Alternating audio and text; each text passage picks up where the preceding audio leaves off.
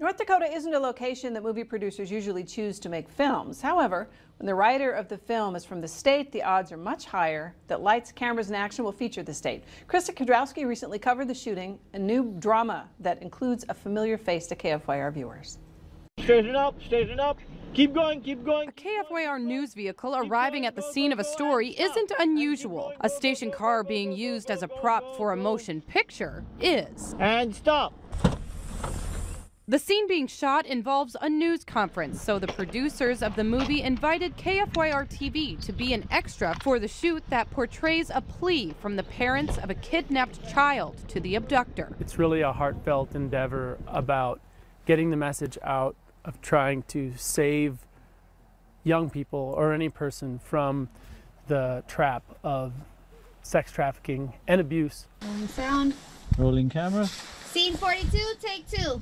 The news conference scene was shot 8 times from multiple angles. Other scenes were delayed or impacted by winter weather. So we had to change locations a couple times. I spent most days outside with snow bibs on, heavy skidoo boots, and bundled up as much as possible. It's very cold conditions for everybody. If you have any information about Brooke's whereabouts, please come forward.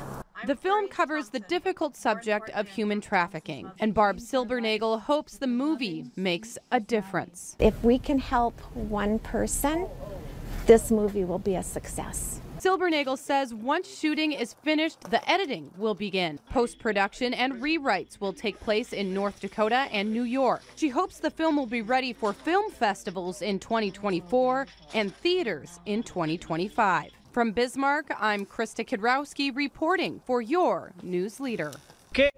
All right, well, Krista joins us now, and we want to know, how did the director get the idea for this movie here in North Dakota? Yeah, it was interesting. He was here filming for another movie, ran into someone, a local person, and she was kind of saying how, you know, there's not a lot to do around here, and he asked her, well, why do you stay?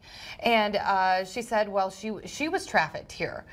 So it just goes to show that, you know, this kind of stuff does happen within our communities, and it's really important to talk about it. So very interesting that it just, you know, was kind of by happenstance, and that kind of inspired this project. All right, well, thanks a lot for that. Yes, thank you, Monica.